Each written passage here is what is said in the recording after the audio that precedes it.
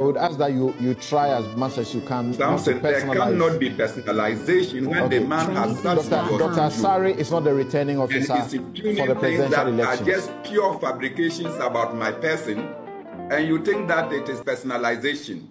Samson, do you know what it takes for one to go around the 275 constituencies of this country campaigning to be elected as the leader of your political party and to represent your political party?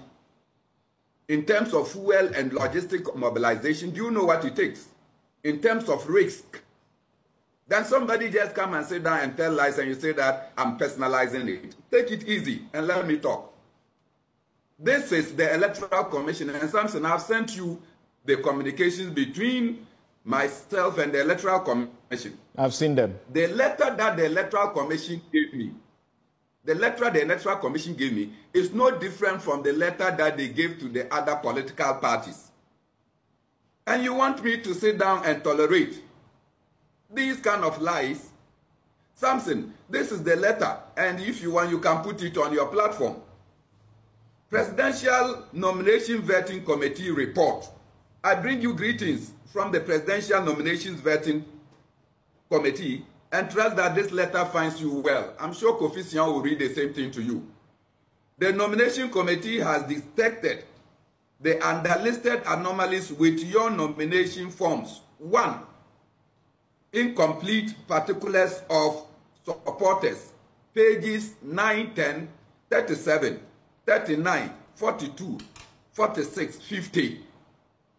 They said 1. There was no 2. So if they have detected incomplete particulars of my supporters, Samson, are they the same things that Bossman is sitting on your studios and talking about? So these incomplete records or particulars refer to a date that is omitted, refer to a polling station name that is omitted, refer to a police station code that is omitted, refer to a telephone number that is omitted, and sometimes on one set of forms all the information is provided. On some other forms, the information is not provided, so we simply corrected them and returned them to the Electoral Commission. Samson, these are the errors the Electoral Commission identified and brought to my attention on the 14th. And on the same 14th, the corrections were done to the Electoral Commission. On the 20th, take note, 14th to the 20th is 6 days clear. On the 20th, when I started getting calls from other aspirants, and I keep telling people that the political space is just a circle. All of us are inside there and we play together. I know what problems the CPP have faced.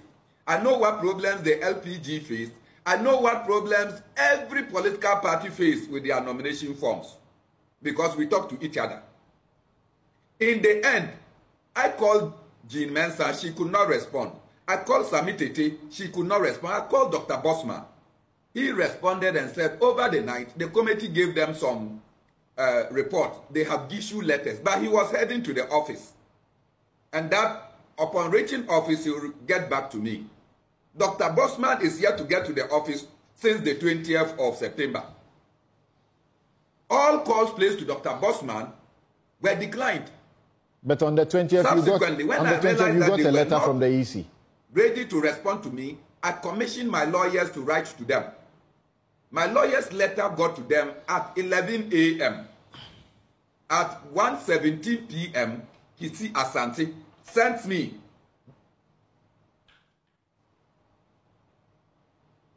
Did you lose Bernard there? On Tuesday. And in that meeting, our IT team will be there.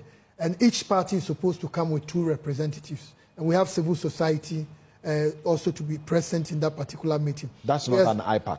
No, that's an IPAC. Okay. So in that particular, we expect that since this is more technical, if a party is bringing 2 persons, I expect that one of them should be a technical person. And the commission is going to do a presentation on all we have done on the voters register. And something, let me make this point clear. The register was given to the parties in 2020.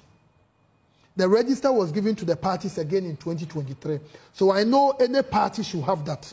And we've again given the registers to the parties in 2024. For each district, we've given to the parties So what the commission is saying is that if you are a party and you have the capacity to know that what the EC has given to you is the right one or it's not, once we finish this meeting and we give you the register, you should be able to know. For example, in 2020, going into the elections, we had almost 70,027,000 registered voters.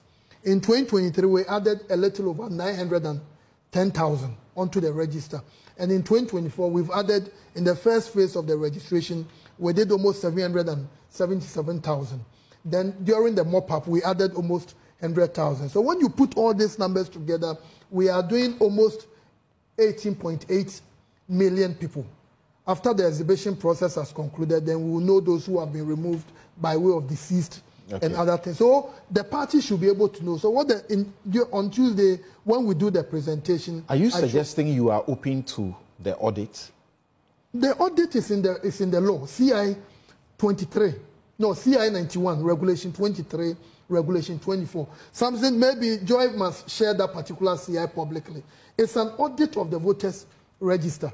Commission is not against anything, but what we are saying is that what the law has provided for, why do you want us to depart from it? Well, the election is barely 2 months away, and we have a system in place provided by law, which we use to clean, and we did that in 2020, we did that last year, 2023, and we are applying the same procedure. And the commission is fully convinced that we are going to get a final register that is credible, that is robust, and that will be fit for the 2024 general election. Kofi, as a